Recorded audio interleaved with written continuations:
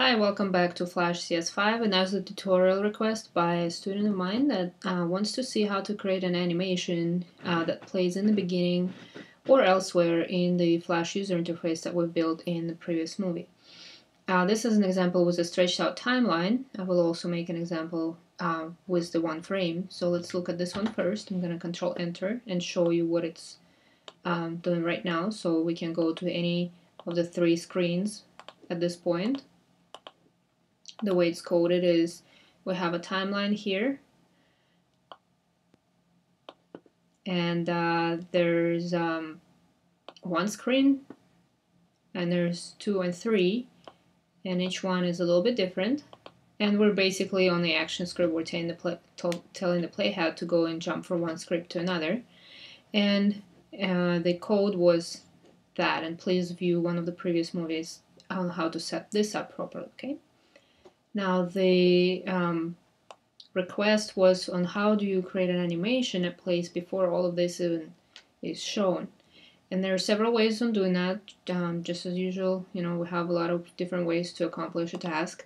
I'm going to show you one of those ways. I'm going to create a animation layer right underneath the labels, and I'm going to call it animation.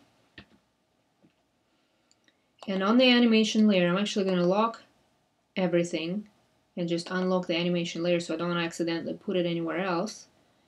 I'm going to create my animation. Well, first of all, I don't know what the animation is going to be yet, and I'm going to just create a blank movie clip. So Command F8 or Control F8 to create a new symbol.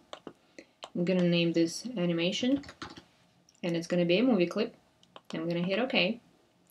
Alright, so here's our blank symbol animation. Right now it is not on the scene anywhere. All we can find it is only in the library. Okay, so we're going to go back to scene 1, open up the library, find that animation, and put that on our stage right there.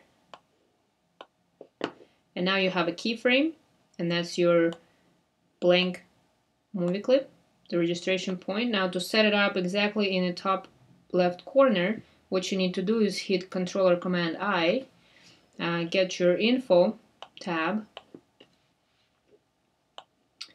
and tell it to go to 0, 0, which is a better way than trying to use guides or a line or anything. It's right there, the 0, 0, and Control I to hide that. So now we have it set up. I'm gonna hit Save. Gonna double click inside of it. Now sometimes it's going to be rather hard to double click inside of that movie, like I'm in it right now, but sometimes students say I can't click on it, it's so little. A different way of getting inside that animation at this point would be going through here or double clicking on it in the library. Okay, the reason I like to go in via this method is I can still see the stage behind it, and that tells me how I want to set up my animation. I'm gonna start out with let's say a background, something fades in or slides in or something. So I'm gonna create a rectangle, and again we're gonna use the Info tab to make sure the rectangle is exactly the size that we need. So I'm gonna preview the document size, Control J, 550 by 400, so that would be the exact size of this thing.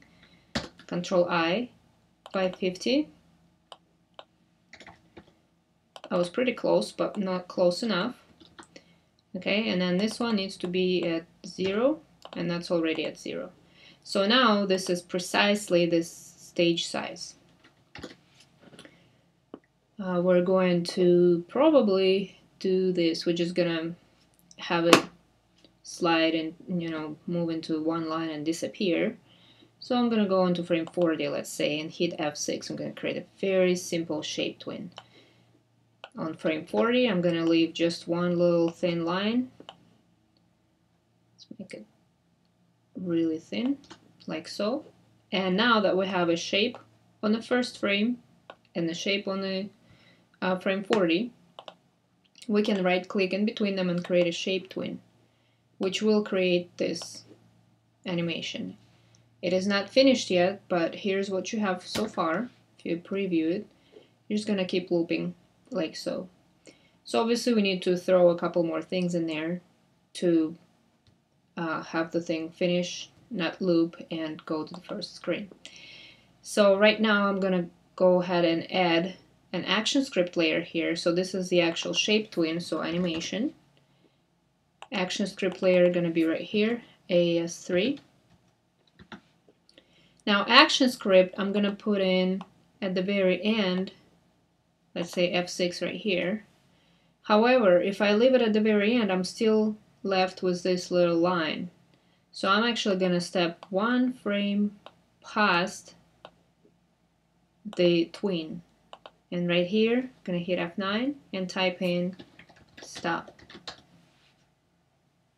Okay. So that tells the animation to stop. It's not gonna be looping. And the fact that this frame is right after the tween is finished, there's nothing going on the stage at this point on frame 41. We can preview and you will see that it goes in and it's gone, and now you're free to roam, you know, the rest of the user interface. So that's one of the ways to do that. All right. I'm gonna make a video again on how to do that, but this is a very simple way. Please let me know if you have questions or other requests. Thank you.